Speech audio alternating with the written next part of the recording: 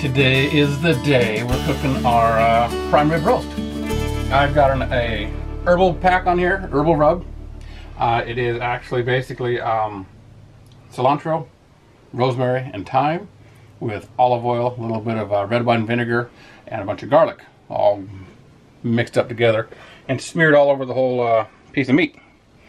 Then I topped it with some salt and pepper too. So that's going to go on the Traeger. We're going to do a high sear, high heat at 450 for about a half hour, and then reduce that down to 250 or so for, well, however long it takes to cook. So we're heading out to the Traeger now.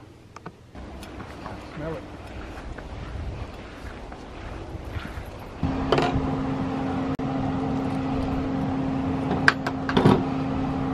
What else are you pulling out of your pocket? Couple of forks, meat thermometer, spoon.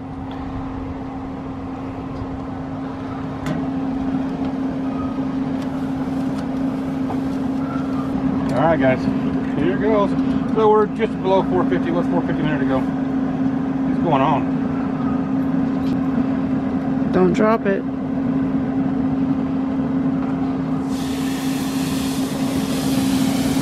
That's perfect sound for the sear I want. Nice hot sear for a little while. Bye bye, see you soon. Yummy, yummy. Fill my tummy. Alright, prime rib roast. Oh my lord. Looking pretty good.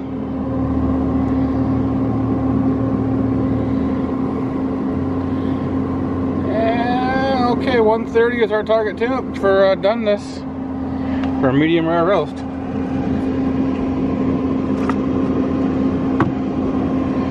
We're good. I'm gonna actually fork it off.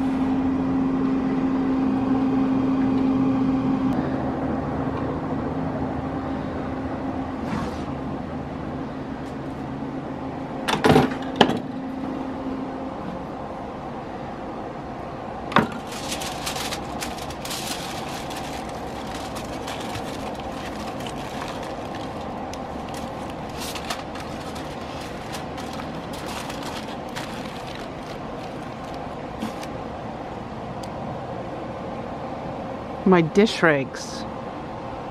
Yep.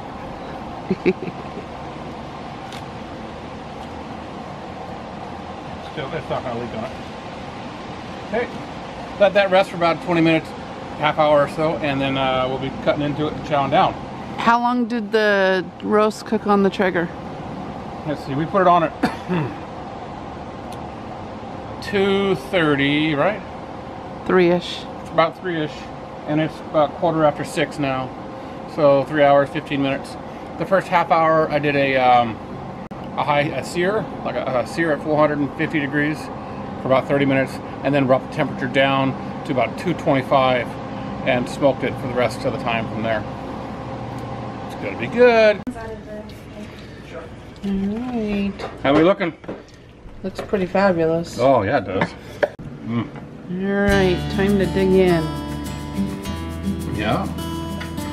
Very good looking meal.